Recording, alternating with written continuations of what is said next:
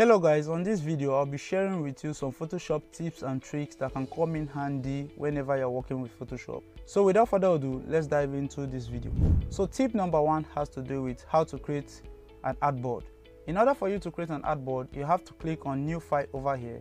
The new document panel actually comes up, and over here on the new document you have different presets ranging from different screen sizes and paper sizes. So in order for you to create any of these in form of an artboard, all you have to do first is to enable this checkbox over here with the name artboard, to be precise. In the situation whereby you intend to create this as a custom artboard, you can also come here and set your unit of measurement and give it a particular dimension based on height and width. You can also set up your resolutions and set up your color mode as you fit.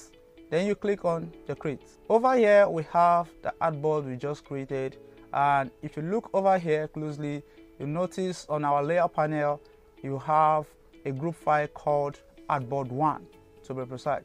So in order for you to add other set of artboard to this project, you can come over here where you have the move tool, right click on it and click on new artboard, and this actually happens. It gives you an option to add artboard at the top or by the sides of the existing artboard. So I can click on this to create a new artboard side by side the existing one.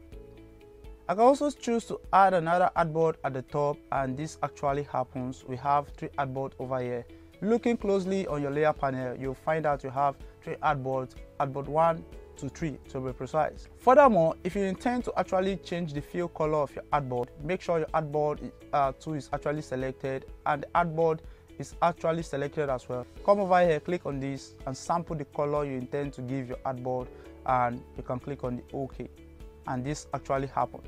Another benefit of an artboard is also give you room to actually resize your artboard manually to any dimension of your choice. You can resize it to any dimension of your choice, or in a situation where you intend to create an artboard with a precise size, you can also come over here and select from the preset of various screens and paper sizes to create your artboard. I can click on iPhone X over here and it will create this in form of the iPhone X. But looking at this is actually giving you a preview of the landscape format of the iPhone X. So you can come over here and change the orientation of your artboard. Currently it is on the landscape. You can click on this to transform it to the portrait. So you can click this or this to actually transform your artboard from one orientation to the other. Furthermore, if you intend to move your artboard, you can also move your mouse pointer towards the edge of the artboard. You have your mouse pointer looking this way. You can left click and drag your artboard to any place you want to place it on your workspace. That is in terms of working with artboards. On tip number 2, we'll be looking at how to create contrast with text. So in order for me to do this, I'll pick the text tool over here. I'll be making an illustration of an header text and a body text for illustration purpose. So over here I'll left click and type in my header text. Okay, introduction is the header text over here. You can choose to place it over here on the Canva and scale it down like this respectively. Okay, so this is for the header, and this is the name of the font, and here is the font style I'm using for this, extra bold to be precise. So in order for me to create the body text, also known as the H2, H3 and the H4 on web development, I can hit Ctrl J to make a duplicate, Ctrl T to transform, and take this down this way over here. Okay, that is in terms of that. After I'm done with that, I can left click over here and place in the body text I intend to use for this illustration, and I'll click on the check button. Over here on the character panel, please, if you don't have your character panel here, you can enable it from the Windows and click on the character panel to be precise. So here I have to make the body text a little bit smaller than the header text. So I'll come over here where I have the actual dimension of the text, hit divide on the keyboard 2 and hit enter. I'm dividing the actual dimension by half to actually get the actual size for the body text. Okay, this is also applicable to every form of adjustment panel and the character panel to be precise. So I can come over here, pick the move tool and adjust this like this. Okay, pick the text tool and break them into spaces. So over here we have the body text, and over here we also have the tracking. I can choose to increase the space between these texts because looking at this text is actually clustered. So instead of me making use of the leadings this way by adjusting it manually, I can actually come over here, click on this and hit multiply. That is Shift 8 on the keyboard, 2, to actually multiply the space by 2, and this actually happens. I'm actually trying to maintain radius by dividing and multiplying them by 2 in terms of balancing the text. I can also come here to create contrast by using different style under the style category over here and select the medium, and this will actually look perfectly well for your design project. This technique is also applicable to every adjustment panel over here as well. Okay, looking at this text, you can notice they are a little bit clustered in terms of the horizontal axis. So in order for me to adjust the tracking, I can come over here, click on this, divide this by 2 as well, and it will increase the spacing between the text.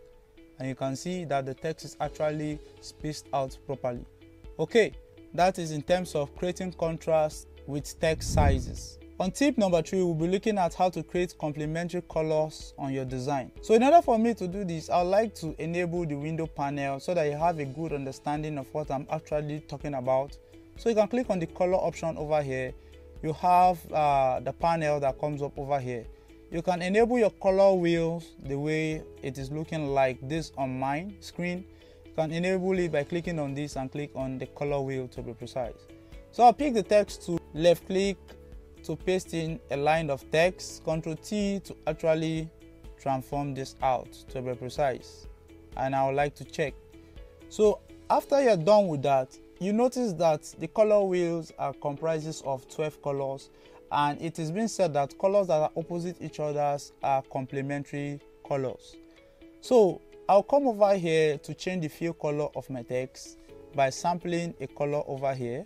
I can sample this color over here and increase the saturation for the color in terms of that. Okay, that is the saturation. After I'm done, I'll click on this. So here is the color I picked. Here is the shade of color.